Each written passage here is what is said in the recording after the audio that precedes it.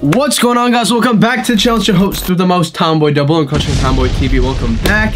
As you can see, I don't know if you guys can tell right now, but I'm a little bit sick. I'm a little bit stuffy because, you know, New Year's got the best of me, and I'm not feeling that great at the moment, but I'm still out here. I know I took a break for 2 days of not posting any content, and I regret that, and I apologize, but, you know, it's New Year, new me, you know what they say.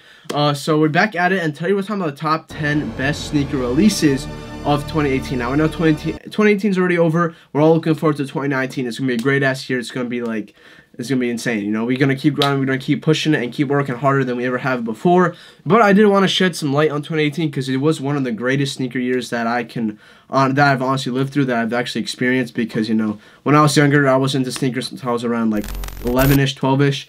So now I honestly can say 2018 was probably one of the best ones with the sneaker releases that they've done. The collabs have been crazy, a lot of stuff. Now, this video is only about sneaker releases that I have not purchased. These are sneakers that I wish I could have caught, my grails. Shit, I took a big L on, you know, and they're mainly Nikes because, you know, I'm a Nike boy. I'm not a big fan of Adidas. I don't know much about Adidas. Like, I do know stuff about Adidas, but, you know, your boy is just not that into it because it's Adidas and not Nike. But anyways, we do have one pair of Adidas in this list. The rest of them are not Adidas. They're mainly Nikes, and they're, of course, collaborations with different brands. But, however, tomorrow I'll be dropping a video about sneakers, the top 10 sneakers that I've purchased, and just know that they're crazy, and the estimated value of these sneakers are pretty great, and I'm just grateful that I was able to cop all these sneakers. And they're, as you guys have probably seen them throughout the channel, throughout my background and everything, so you guys do know some of them what they are, but other ones are stored away, so you guys will see what that is. Anyways, I do have the list on my phone, so that's what I'll be going off of. I was working on this list for actually mad long because it was very hard. 2018, as I said, was insane. Out of all the Jordan retros that dropped, I saw a fact it would cost about $32,000 to cop every single one, which is absolutely insane. But I know there were hella ones. It was like the year of Jordan 1s, to be honest. It was all about Jordan 1s and nothing else. But anyways, we're going to head into it. For my list, we're going to go from spot 10 to 1. So this is the top 10 sneaker releases of 2018. First up, we're going to go at number 10 is the Nigel Sylvester Air Jordan 1s. The reason being why, and also, by the way, this list is if I could get every sneaker, basically what I'm going off of, if I could get any sneaker for free, this is the top 10 sneakers I would get for myself personally, not based on resale value, none of that, basically what I want for myself to, you know, rock on the daily. As I said, we got the Nigel Sylvester Air Jordan 1s. Reason being is because I love where this concept came from. You know, Nigel Sylvester's a great BMX rider. He'd be riding his bike like crazy, especially his videos. His videos are something I aspire to one day be able to edit and make. Anyways, that's besides the fact. But what I like is because he basically took what I think were Shadow 1s. He gave it to Nike. He was like, listen, Nike, can you please put this on a sneaker of an all-white Jordan 1, like a sail. It's basically the sail colorway of the Jordan 1, and they were like, yeah, let's get it. They put the scuff marks on it, yelled it up exactly how it was looked on Nigel's feet from riding his bike, and they just went with it. And it was actually going for $500 at first. Slowly the resale prices went down, but, you know, this is not about resale prices, and that's the main reason why I would cop. And, of course, it was an exclusive type event that it was releasing at, especially at Kith. It was very exclusive raffles, and your boy did not win, you know. Your boy ended up taking more L's at the second half of 2018. That's why a lot of these sneakers are from the second half of 2018, because that's when your boys start losing out on luck. But number 9, we come at the Nike React Element 87s, only the sail colorway. Now, I know what you guys are going to say, yo, this is kind of whack now, because now they're kind of whack. I might agree, because what Nike basically did is what they did with the Roshi runs, the Roshi ones. They basically took it, were like, yo, this is an easy silhouette we could produce masked colors of. Let's just send it and just make a shit ton of colors, and that's basically what they've been doing.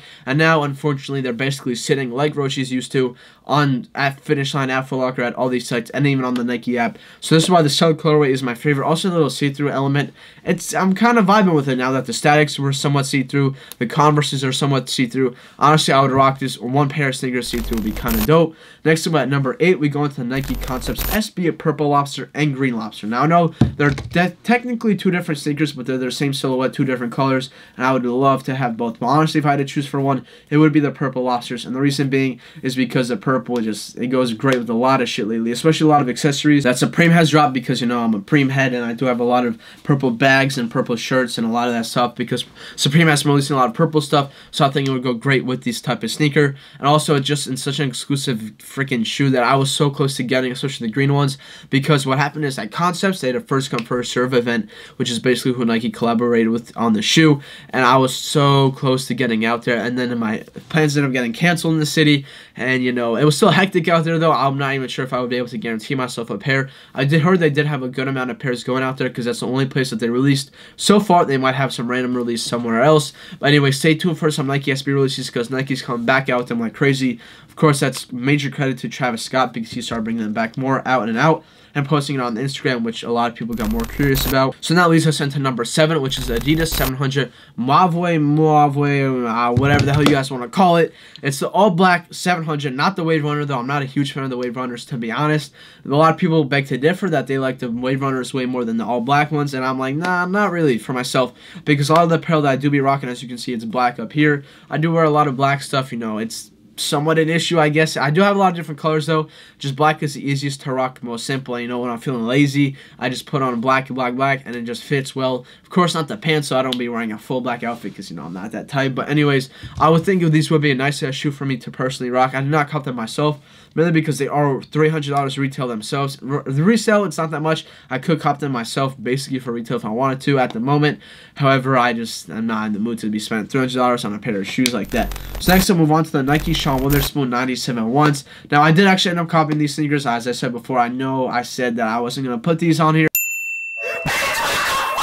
on shoes that I previously copped. However, I was like, you know, they gotta be on the list. The Sean's are crazy. They are overrated. I am gonna say that they are a bit overrated of what they actually are, because the sneaker, everyone basically has them now. Not everyone, but a lot of people do, especially if the rumored restocks keep happening. But anyways, these Sean's are crazy. He came out with an all-new concept corridor all over, different colorways, bright, makes you like happy. That palette colorway is just crazy, and it's definitely a necessity for everyone's wardrobe, because it goes with almost a lot of different stuff. No matter what color you have, any color on the sneaker, you're basically going to be set. And I just think it's a great ass shoe. And what Sean's coming out, if these Air Max ones end up happening, and it's the tearaway ones, oh my god, the tearaway ones, oh my god, they're going to be absolutely insane, and I will need those 1,100%. Next, to move on to at number 5 is a Nike Off-White Air Force One all black color. Now, these just released. They were going for 400, then they skyrocketed up a bit because of Virgil posting them on a story or some shit. That's what everyone was saying. I think they went up because after New Year's, a lot of items spiked up,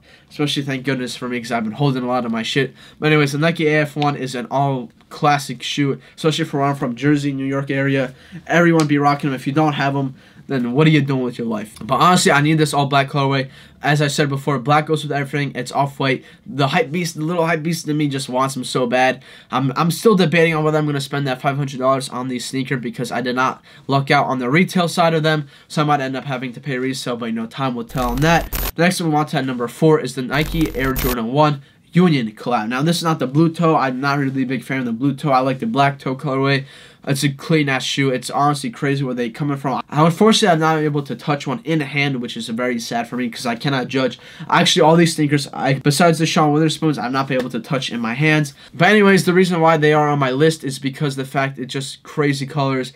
It was very unexpected, especially for me. I did not expect Union LA to come out with this type of stuff, and it was crazy. And they are actually pretty widely released. I am pissed I've not been able to cop, because they've been restocking in Nike Town, Nike Lab, and LA. They were, if you didn't cop in LA, I don't know what you were doing, because I heard they were extremely easy to get. Not extremely easy, but they were somewhat easy to get because of all the places they were selling.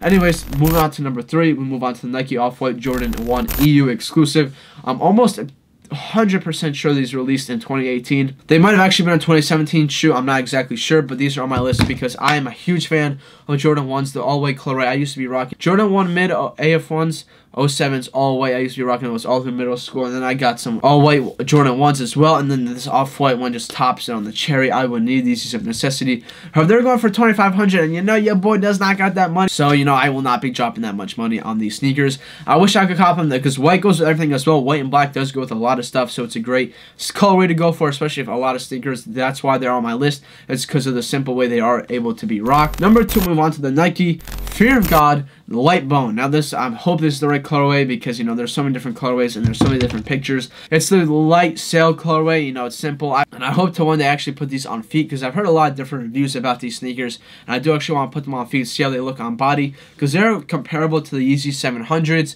And I'm just psyched to see what they look like on feet. And especially for myself, they are still going for a very high amount of numbers. And actually, they're all going to be restocking in different colorways. And I'm hoping Nike does not turn this into the Roshis, the Reacts, because what I've seen from the mock-ups and from leaks and the samples that they just changed the cage into a different color, like the salmon colorway, then there's a green colorway, and you know, your boy is not rocking those colorways, so I hope they don't do that and make them oversaturated into the market.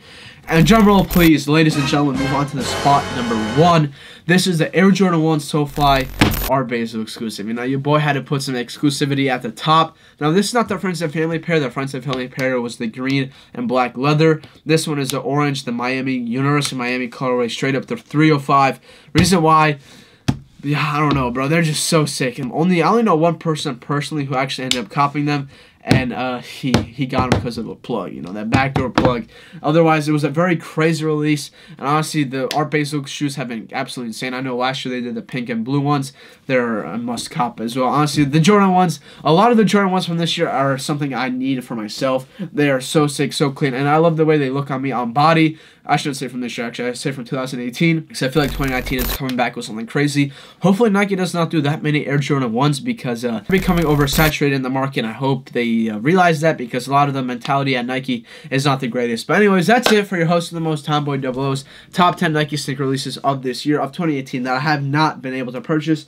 Tomorrow we're coming back with actual sneakers that I'll be able to touch tangibly in my hand for the top 10 that I've touched this whole year. So anyways, that's about it for me. Thank you guys for watching. Make sure to enter the giveaway down below before I forget for this Google Home Mini. Sorry if I didn't make that much sense today. I am sick. So if the editing is a bit whack, I am sick and I'm probably going to be taking a nap. So hope you guys enjoyed. Thank you guys for watching. Peace.